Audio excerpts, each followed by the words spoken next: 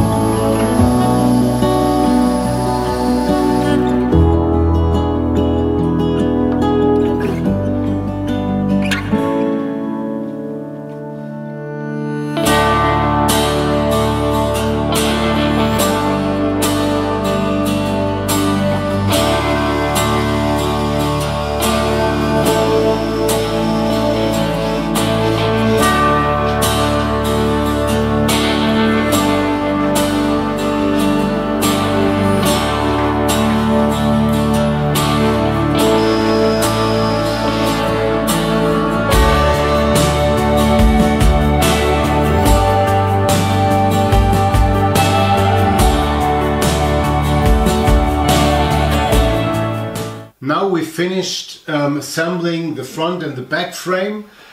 We've just used long screws that went through the uprights and into the end grain of the square pieces here. Normally you wouldn't screw into the end grain, or you wouldn't consider that too stable, because the screw in the end grain might come loose at some point. But since this will all be covered with OSB siding, which will be screwed on, the whole frame should be stable enough, and the siding with the screws will provide enough stability so that screwing into the end grain should not be a problem. The next step now is to make this a complete cage, so to speak. For this we have to go outside the shop, because once we've mounted the square pieces, it will be too large to fit through the door. One small step that we've yet to do, and that we're going to do inside here, is to attach metal feet to the bottom, because that will lift the whole thing up from the floor about 2 centimeters. And since this thing is going to be outside, it will be on slabs of concrete.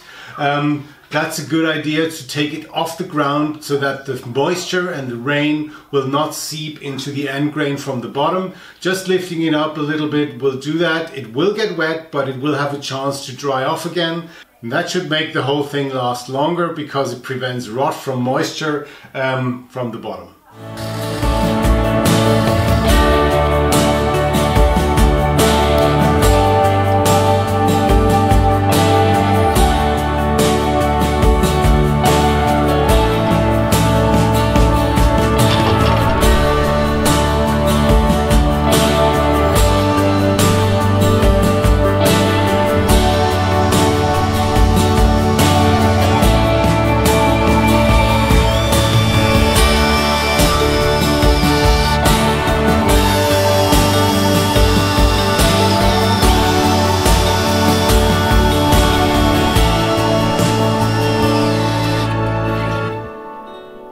Now, the framing's done. These frames will be painted white in all the spots that will be visible afterwards, while the siding will get a different color. So we're going to paint this now before we put on the siding.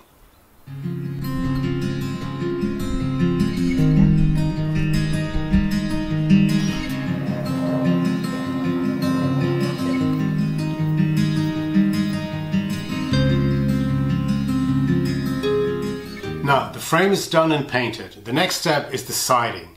I'm going to use OSB because I still have 2 large sheets of it and it's fairly cheap. It's not exactly an outdoor material, but we're going to paint it twice with very high quality paint, so I hope it's going to be okay.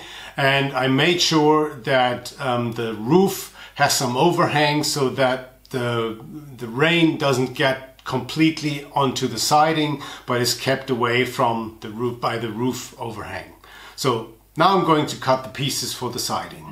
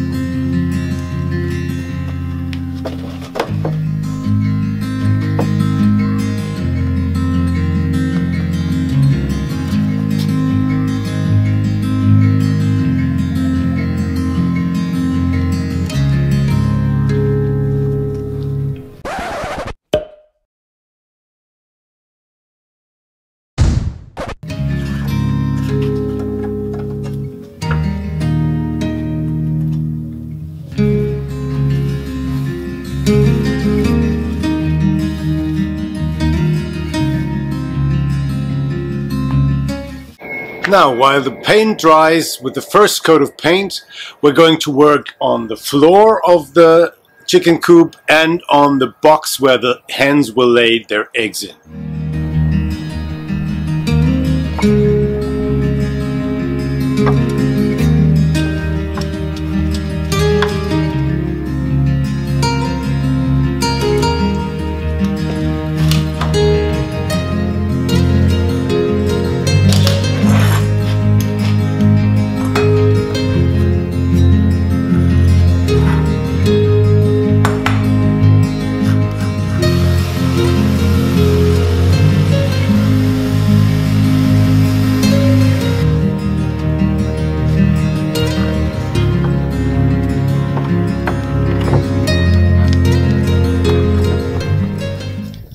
So basically it fits, but it doesn't slide past this piece here.